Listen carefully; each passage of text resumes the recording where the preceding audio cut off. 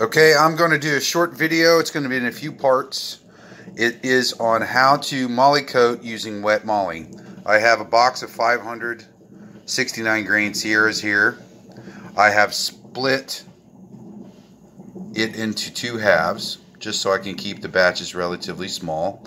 I use old powder containers. I use the Alliant ones because I like them the best, and I like Alliant the best. And I have my Moly powder, and I've got it stuck here in my sink, and I'm going to put each batch in with Moly powder and just enough water to cover the bullets. And that's all you'll need. Okay, I'm going to try to do this while holding the phone, so forgive me. I'm going to put about a half a teaspoon for 250 bullets. Alright. Go get my funnel so I don't make a mess. Sorry. Put my funnel on here. You see the funnel.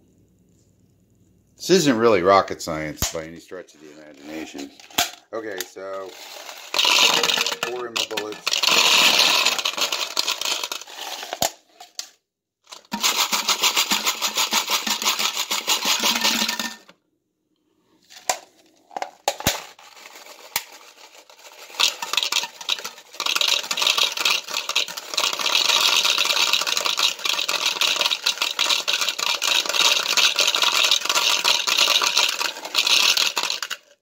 Okay, if you have a bigger funnel, obviously that will go a lot faster. Then I'm going to, you can see, or maybe you can't see into the container, but the bullets are in there, and I put my half teaspoon of Moly. I always put a little extra Moly just to make sure. I'd rather them be a little slurry and overcoated and have some residue at the end, as opposed to them not coating. So, say for that entire 500, I would use a teaspoon, a small heaping teaspoon of Moly. So then I'm going to add the water. I'm going to put in just enough water to make it about that much taller than the height of the bullets. I'm going to put the cap back on, and then just for safety, because I have had them screw themselves off, I put shipping tape. You can put a piece of duct tape over the lid, secure it, so it's not going to go anywhere. So I'm going to do all of that.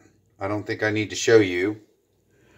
The Moly powder that I'm using these days is one that my friend actually got me from one of his suppliers, and it's awesome. I've used the Lyman, and you can also buy fine Moly powder now on eBay. I hear that's quite good. Also, you get the extra fine. It's like $25 for a bottle about the same size. That'll last you quite a while. Many thousands of bullets.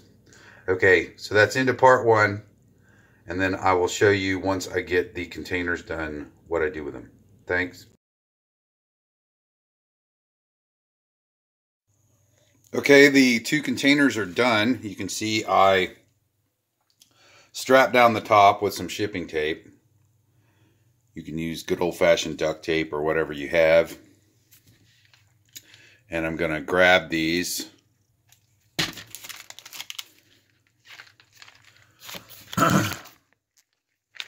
And we're going to go to the garage where I have my tumbler.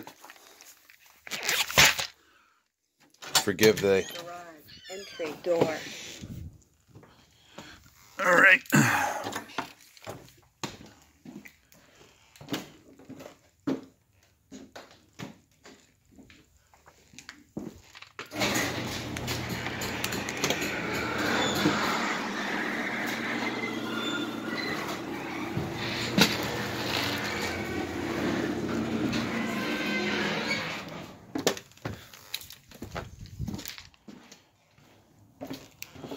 All right, I've got it in the Big Dylan tumbler. You can put the top on it. I don't really put the top on it.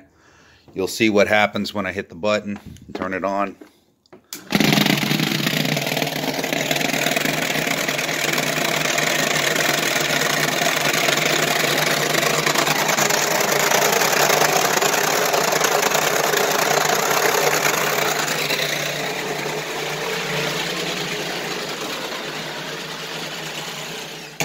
That's pretty loud, so I'm going to come in here to do the finishing of the talking, but I let that run for about 5 hours. I'd rather it run a little long than too short. Some people run it as little as an hour.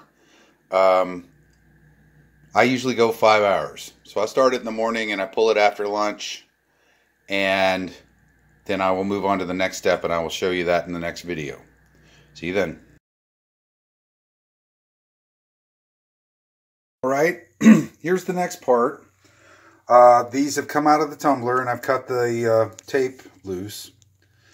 And I've got my old spaghetti strainer here that was cracked, and I claimed it for Moly coating. So here's the big reveal. You take the top off here. Sorry. And here we go.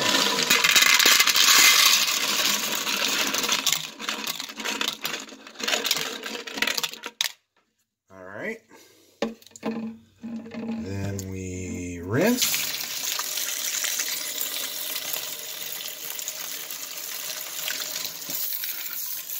Try to keep the Moly water off the sink as much as possible.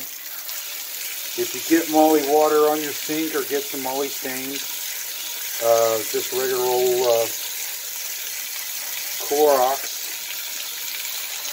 or Comet will take it off. And you can see these are clean as a whistle.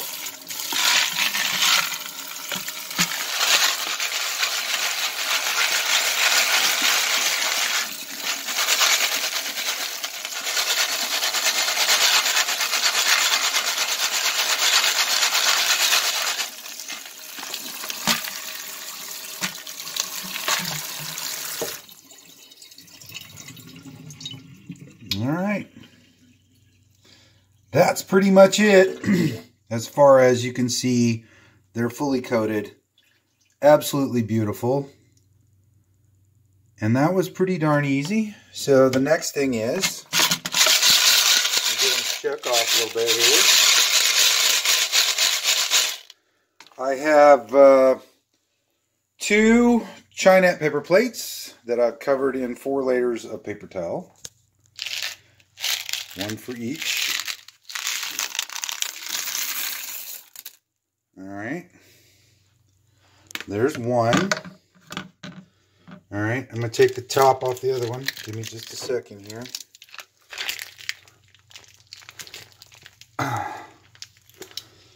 Being a little stubborn, hold on. Alright. Well, I said that. Kind of tricky to do with one hand here. Sorry. Alright. Here we go.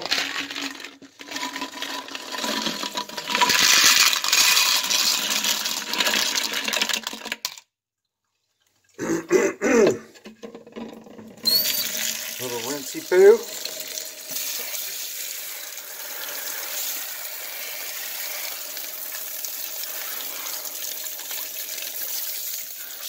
Now, if you've never done any Moly coating is not anything you want to get on your clothes. Don't get it on your carpets. You want to be very careful with it. Keep everything within the confines of the sink. And then the only thing you have to do when you're done is to clean the sink. So again,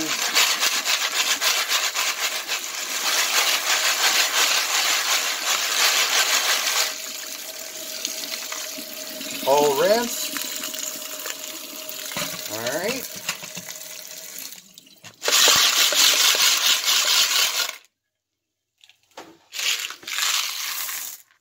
Alright, those are poured out.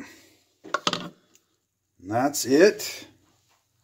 And the next step is the buffing. But I think you'll see those already look pretty darn good, huh? Yeah. That's good Moly, by the way. Okay, so I'm going to stop here. I'll be right back, and we'll show the buffing step. Thank you. All right, next part. We're going to take our bullets that have been sitting here kind of straining. What I have here is I use an old Pardex pan.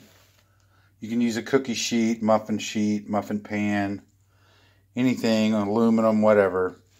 I put about 8 layers of paper towel in there just to make sure I have enough with this mini bullets that I'm doing all at once. And I will dump these in.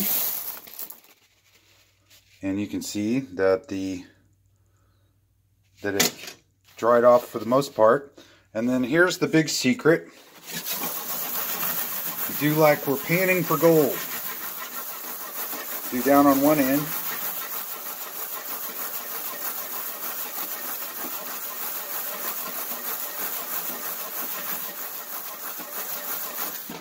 Alright, now we're going to flip around to the other end. See how the residue and the water is coming out of the tips. This won't take as long if you don't have match bullets. If you're doing like a tipped bullet or a soft point, there's no water in the tips to come out. Okay, I'm going to take this and put it back over here.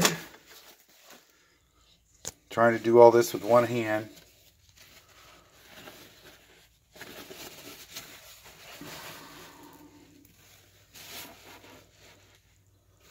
Here we go. I'm going to put a dry paper towel in here. Dump them back in. Lost a few. Hold on a second. They're already pretty much dry. By this point, the hollow points aren't very large, so I'll do it again. Really get them slamming against the side there so it knocks all the water out of the hollow point.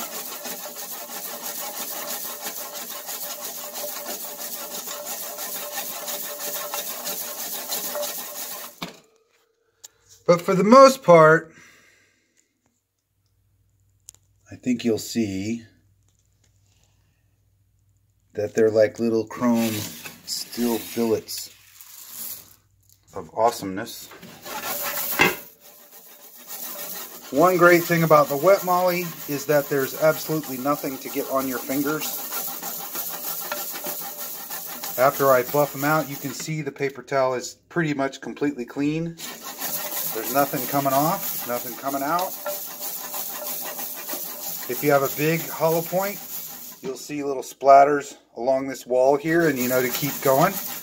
And you just put on a fresh paper towel and go back to buffing, go back and forth and back and forth. Alright. That is done. And just to be sure, I typically always put these in my oven on warm for half an hour just to make sure they're nice and clean. And then I don't put them in a sealed container to make sure all the water came out of the hollow points for maybe 3 or 4 days.